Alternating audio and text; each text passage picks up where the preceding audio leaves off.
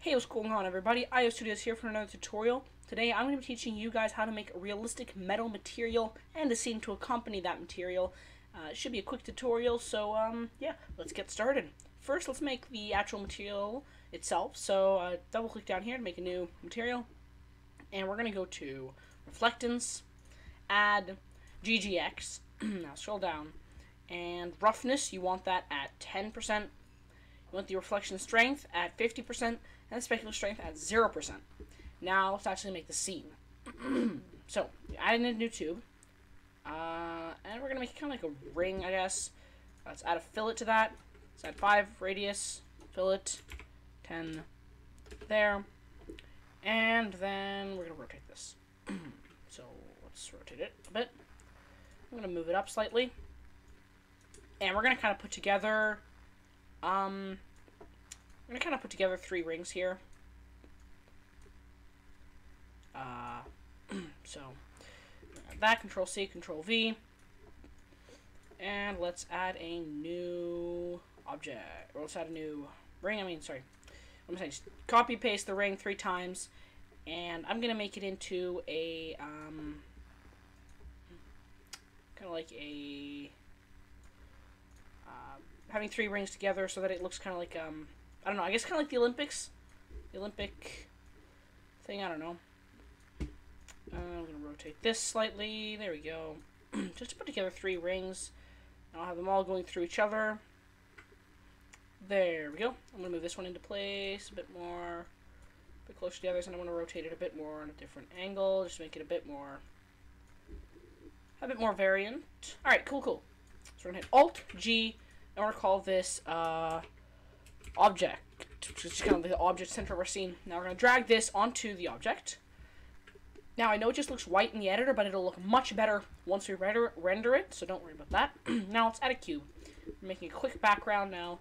This is my favorite way of making a quick backdrop. Anybody who's been subscribed for a while will know this. And you just add a fillet, and you just scale up the fillet radius a lot. Just like that, and we're going to bring down the radius a bit. And there we go. And make the object editable. Go to polygons mode, and select all these. And hit Control-A, and we're going to be selecting everything except these. So, just like that. Cool. Now, we're going to move up this. Let's move it above the grid just to make it a bit easier to edit with. Then let's grab the ring object. We're moving that... we'll move it about to the back of the scene. Move it down a bit. Or the back of the backdrop. Sorry, thing there. You know what I mean. And then go to the cube. And we're going to move these lines out a bit. There we go. And we're going to move the cube again a bit more, just like so. Now we need to make a new material. Actually, we need to make 2 new materials. So the first one we'll just apply to the background.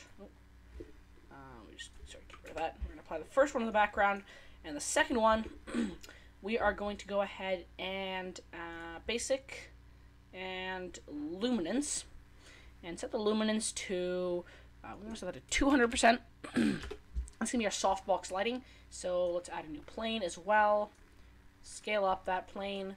And yeah, this will be our softbox, so this will be our lighting setup. Pretty quick, but effective lighting setup. So,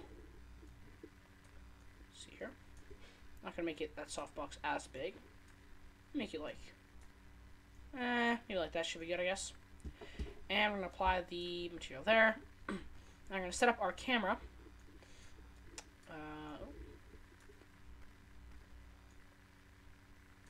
So we're going to grab our object, and we're going to rotate it a bit. Let's see here. Get a better view. Just like that.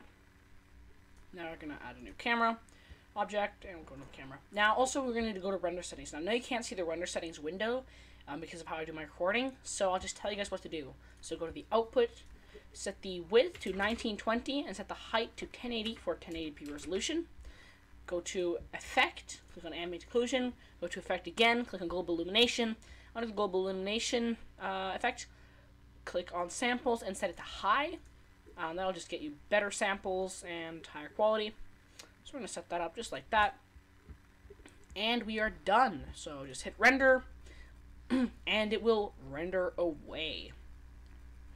So I hope you guys enjoyed this video. If you did, of course, leave a like, subscribe to my channel, and I will see you guys later. Have a good day. Bye.